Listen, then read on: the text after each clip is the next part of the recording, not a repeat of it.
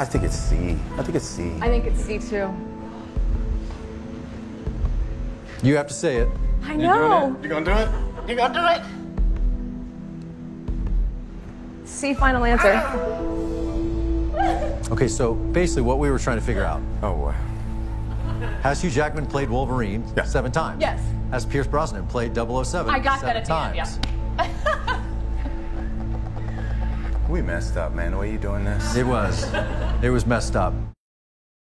We spend our afternoons checking in with our friends at General Hospital. And 2 of the GH stars recently found some drama outside of Port Charles. They were bold enough to leave their daytime world and use their competitive spirit in other ways. Wright and DONNELL join us now to talk about some moonlighting they did on Who Wants to Be a Millionaire. Thanks for joining us, you two. Can I help you with your microphone? How about I help you with that? She's struggling. I'll do it for you. To get it on before. Donnell, you answer the question. There you go. Well, you were put in the hot seat. What was it like? A lot of pressure to be on Who Wants to Be a Millionaire? It was wonderful. There was a lot of pressure. It's one of those things where both sides of your brain have to work. Yeah. So while you're trying to decode and untangle these difficult questions, you have to remember, oh, I'm on TV. So sometimes our thinking face isn't what we think definitely, it is. Look at the crowd going crazy, though, for you guys. Oh, it's all for him.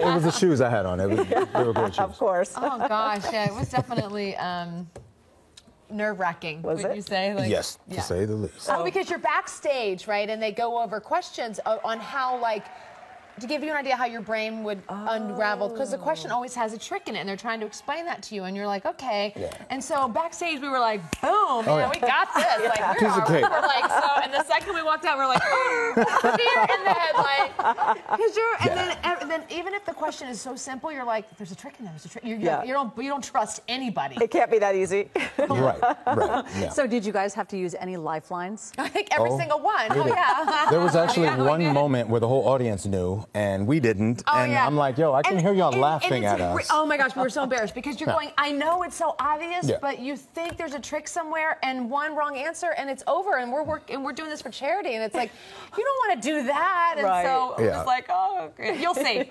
Speaking of seeing it, let's take a look at the clip right now. Oh. How fun. I don't know. Wookie Licks is awesome. Yeah, I think I just want to say that. Wookie Licks. And Nikki Wicks is pretty fun too. I think that's a spoonerism. And on soaps, we always get wacky looks. Oh, so.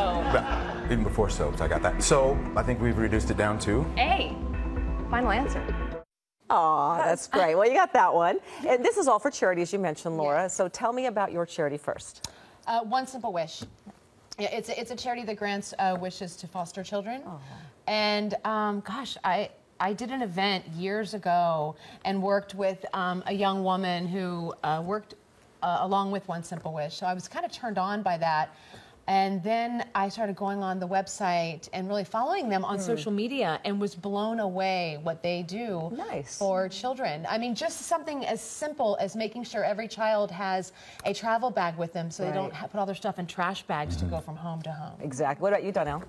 Autism Speaks. It's been a cause that's near and dear to me. I was fortunate enough to be a guest speaker at the Autism Speaks walk at the Rose Bowl in 2016. And it's such a worthy cause for such an important cause. Yeah, and so sure is. Pleased to raise money for them. Good It's wonderful job. you guys are doing that. It is really wonderful. Hey. So don't miss it.